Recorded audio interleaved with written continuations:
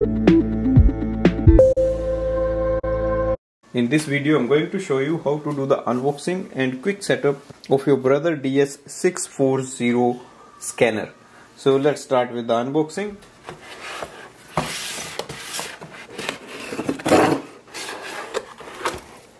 Scanner comes with the USB connection cable, so we can take it out as we need it.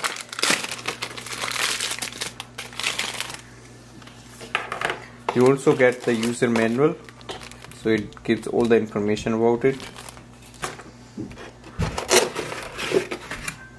And here is our scanner.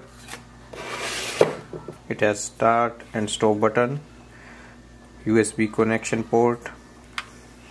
That's it. So let's start the setup. So I'm going to use a MacBook. So connect this end here, and the other end goes to your MacBook. The green light is stable. Now go to your MacBook and open the brother website.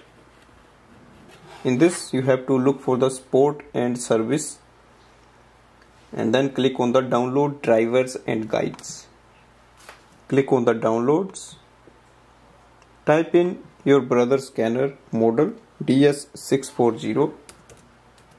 Click search. It will display the name of your scanner. So it selects it MacBook. Select the version of your Mac and then click OK. Here we get the drivers and the utilities. So you have to download the scanner driver, that is here, and you also have to download the brother iprint and scan application. You can download the brother iprint and scan application from the App Store, and here we have the scanner driver. So let's start with the scanner driver.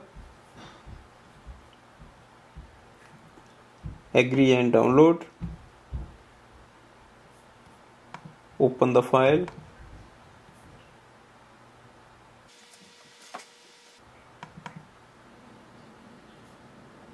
Start the installation process. Click continue. Agree with the terms and conditions. So we have installed it. Move it to Win. Now go back and download the brother iprint and scan app. Go to the App Store and type in brother iprint and scan and download this app. Open it. In the app we have to add the scanner. So at the bottom right hand side you will see select your machine, and we can see DS-640. Click OK. Click OK.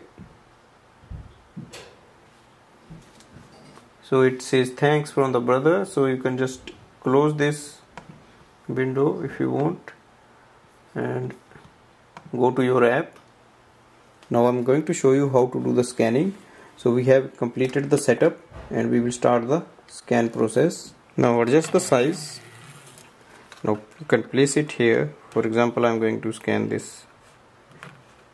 Go to the app section and click on the scan button. You can adjust the changes if you want, and then you can click on the scan. Instantly it does the scan and it transfers there. So this way we can do the scanning. So this is not a wireless scanner, so you always have to plug in the USB cable and then you can use it. So this way we can do the unboxing and complete setup of the scanner using a MacBook. Thanks for watching.